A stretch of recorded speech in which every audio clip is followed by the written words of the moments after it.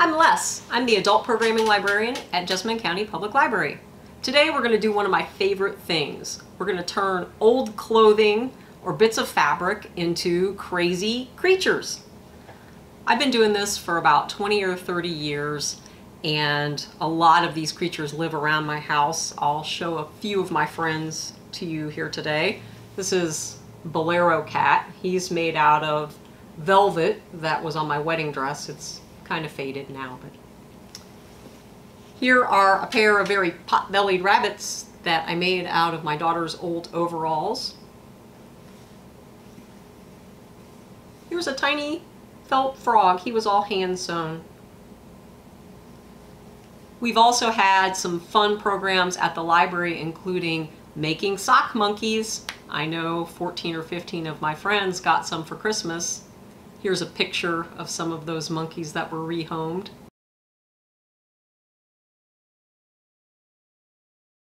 So to begin our project, all you need to do is find some clothes that you think will look good as a creature. Here are some of my selections today. I found this ripped up t-shirt,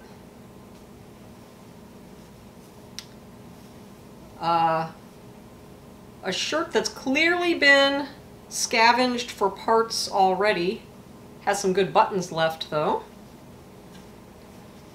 a pair of jean shorts, the leg to a pair of red corduroys, and a sock that no longer has a partner. So these are going to be the things that I'm going to turn into a creature today. When you're searching for clothing or fabric to make your creature, consider whether you're hand stitching or machine sewing. If you're going to hand stitch, then things that don't unravel and are pretty durable are your best options. Once you've gathered all the materials you're going to use to make your creature, decide whether or not you're going to make something familiar like a cat or a dog or a bunny, or whether you're just going to make a crazy cobbled together monster. I'm going to go with crazy cobbled together monster today. I drew this exciting picture of the one I hope to create. If you're making a pattern, just draw out the general shapes of each part of the animal. If it's just little triangles for cat ears, that will work fine. We're not going to be exact. If you're the kind of person that needs exact step-by-step instructions, we've got you covered there too. We just got a fantastic new database full of online craft projects called Creative Bug. On Creative Bug, you can find the work of an artist called Katja Ferris. She has a tutorial to walk you through making her kind of dolls, which are called Lucky Juju dolls. And I think she does an owl and a cat and a dog. Also, we've got some great books around the library. Two of my favorites are Plush-O-Rama, Curious Creatures for Immature Adults, and Stupid Sock Creatures. Great things to check out. Don't be intimidated by the idea of making a pattern. Really, all you're doing is drawing out some shapes that look like they would work for the different parts of the body and cutting 2 pieces of each. So it's pretty simple. Things to consider are the smaller the piece, the more likely you are to want to hand sew it. The stretchier the fabric, the easier it is to turn inside out. So if you have a very small opening or a very small piece, it's best to do that with stretchy fabric. Also, points inside triangles and squares don't always come out super pointy. The way to help them come out pointy is to trim the fabric away from the edge on the inside before you turn it right side out. It's not super necessary. We're not trying to make something perfect, we're trying to make something fun. So just roll with whatever comes out.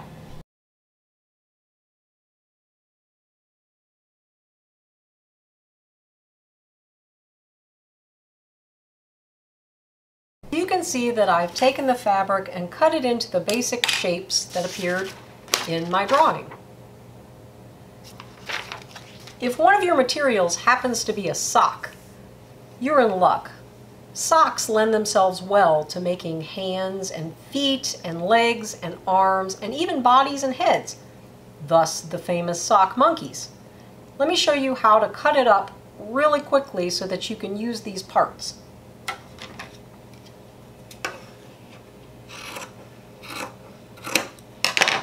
cut your sock into two pieces like this.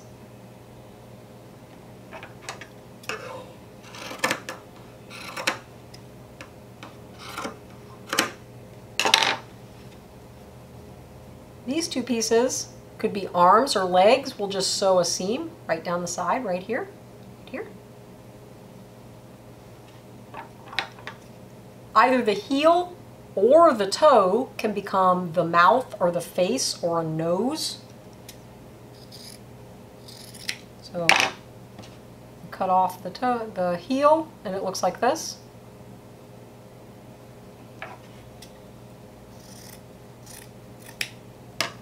You cut off the toe, and it looks like this.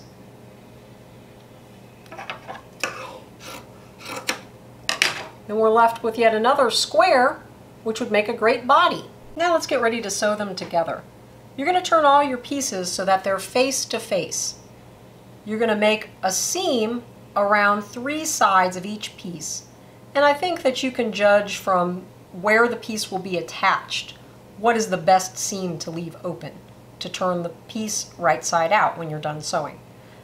With these legs, I'll just sew 1 stitch up the side and leave the opening at the bottom for the foot and the opening at the top for the body. With these ears, I'm going to sew all the way around the triangle and leave the opening where the ear attaches to the head. With the body, I'm going to sew it into a sort of pill shape with an opening at the top where the head will attach. The feet I'm going to sew as a little triangle with the opening on the straight edge. My pieces for the head, I'm actually going to hand sew, and I'm going to show you how to make a gather stitch, and we're going to gather this into a little ball. So this we'll save for later. I'm also going to save the nose and the mouth piece for later.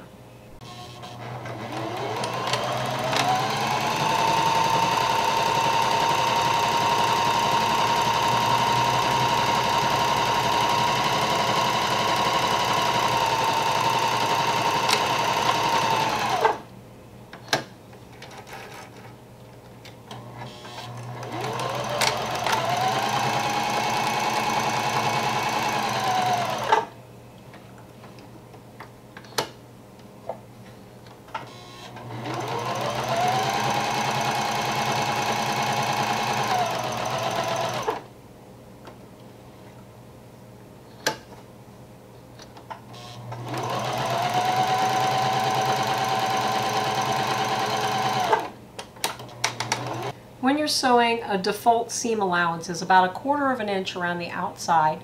This gives you plenty of space so that the fabric won't fray.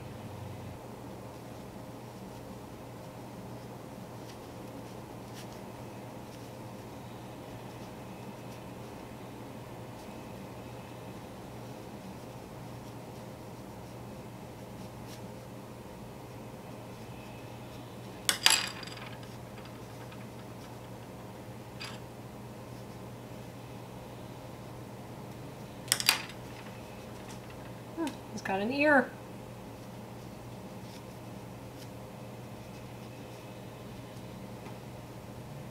He's got 2 legs. And here's his body.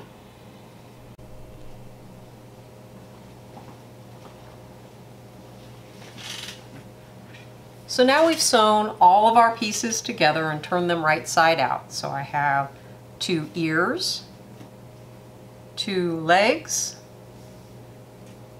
2 feet, and you'll notice I changed my feet fabric from jean material to t-shirt material. This is because these parts were very small, and when I sewed them with jean fabric, they would not turn inside out easily, so I made it easier on myself. 2 tiny hands, 2 arms, the body, our mouthpiece that we are going to hand sew on. So if we want his head to have a little more volume, if we just sewed these 2 pieces of fabric together, it would be kind of a pancake shape with a little volume up front and a little volume in the back. But we want it to be more round, or at least I think I want it to be more round. This is t-shirt fabric. I've doubled it because when you put stuffing in it, t-shirt fabric can you can see through it a little bit. And we don't want to see the stuffing inside. We want it to have a nice dark purple color. To do a gather stitch, we're just going to take our needle, make sure it's got a knot on the end, pull it through, and just around the edges, we're going to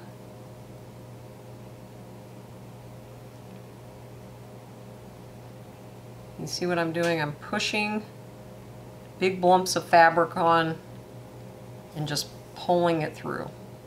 So poke your needle in right along the edge like this. Pull it through. So what you end up with is just a really big stitch right along the edge. I've used white so you can see more clearly. And when you pull it, it pulls all the fabric together.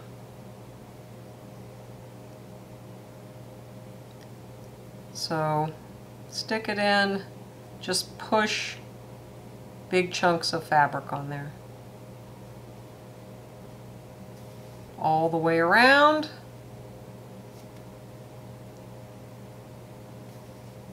So now we can pull it together in a ball.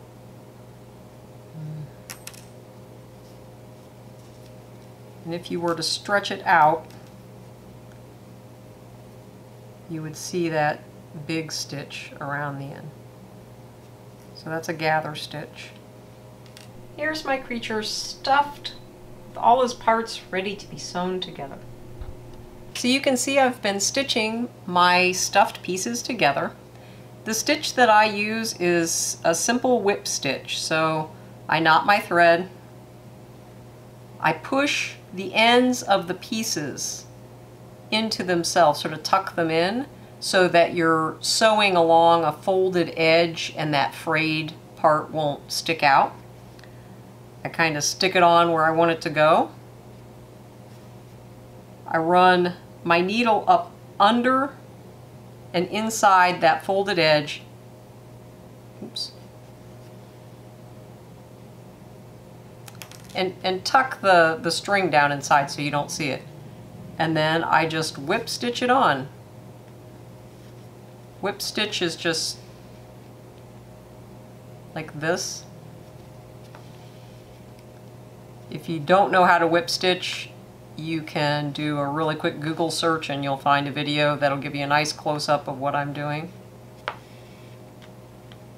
And I try to pull my stitches pretty tight and make them small.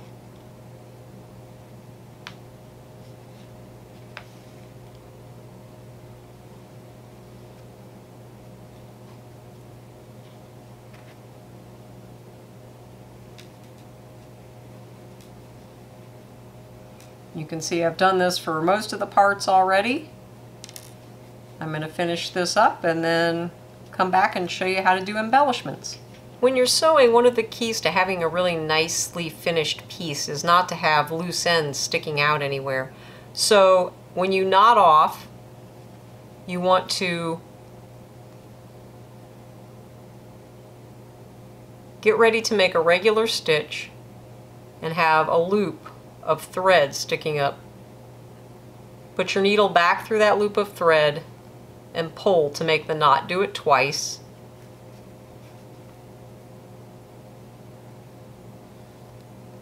Then take your needle, stick it anywhere back up through your piece so that that thread is buried inside, and then cut it off.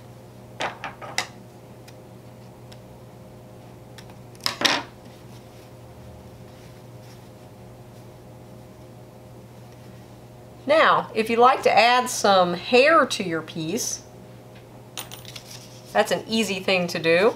Get a piece of cardboard and some yarn, wrap it around,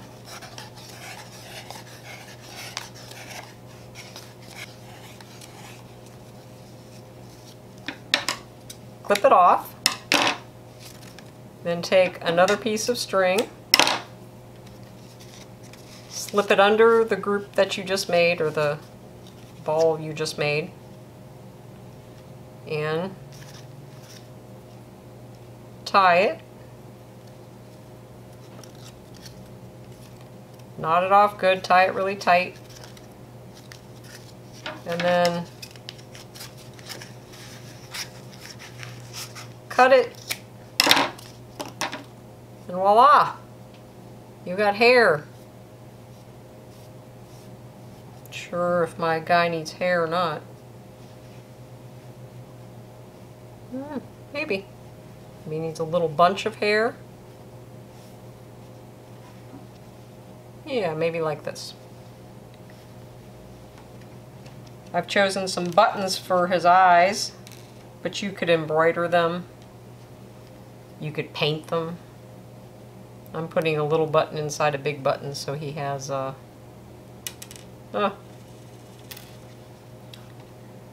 When you're embroidering, to keep the knot and the extra string from showing, take your needle with the knotted end and pull gently until the knot pulls into the fabric. Well, then you can clip the rest of that string off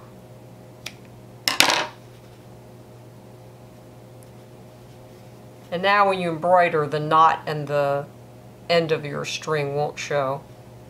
For a mouth, I generally like to do a chain stitch, which goes like this. You stick the needle back down inside the stitch you just did and come out a little bit to the other end of it. Of course, there are many online tutorials about how to do different embroidery stitches.